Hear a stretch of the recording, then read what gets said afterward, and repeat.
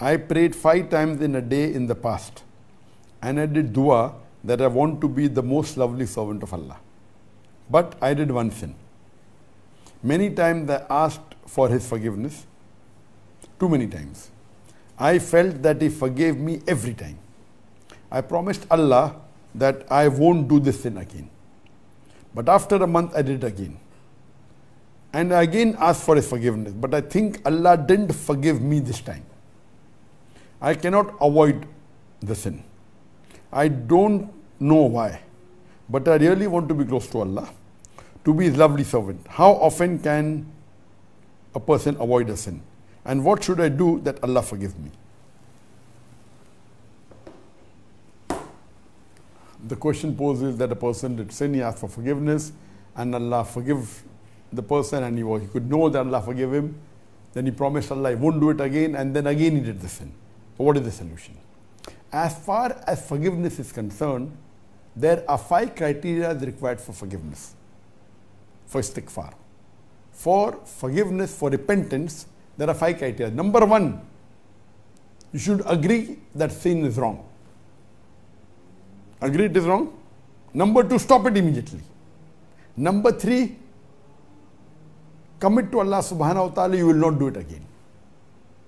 Number 4 is that you repent to Allah. And number 5, if you can undo it, undo it.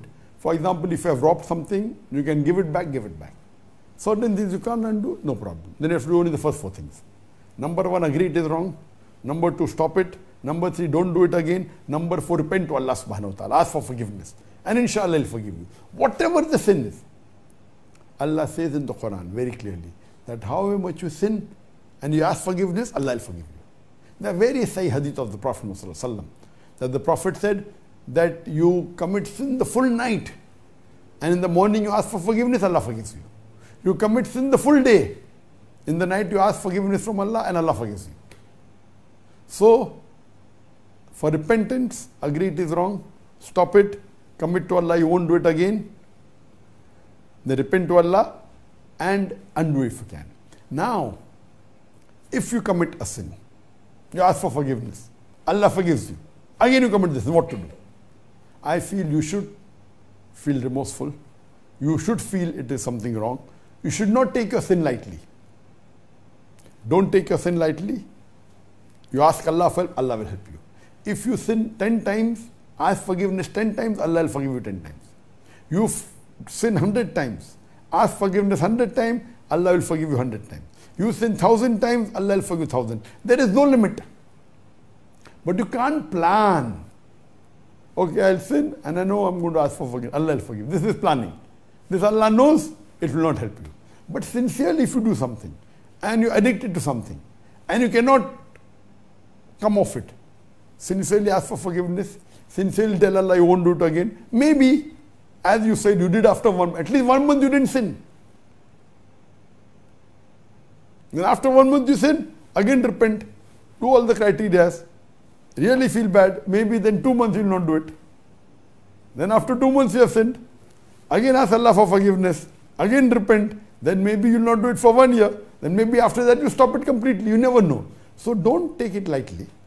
Keep on asking for forgiveness, Allah will forgive you. Even if you do the biggest sin of shirk, you ask for forgiveness, Allah will forgive you. So asking for forgiveness is very important. And you commit to Allah, you won't do it again. Inshallah, Allah will help you. If you happen to do it again, again ask for forgiveness, Allah will even forgive you 1,000,000 times. But see to it that you repent sincerely for your forgiveness to be accepted. So you said that last time you felt Allah didn't accept your forgiveness because maybe you didn't repent sincerely. If you repent sincerely, inshallah Allah will forgive you. However many times you do it.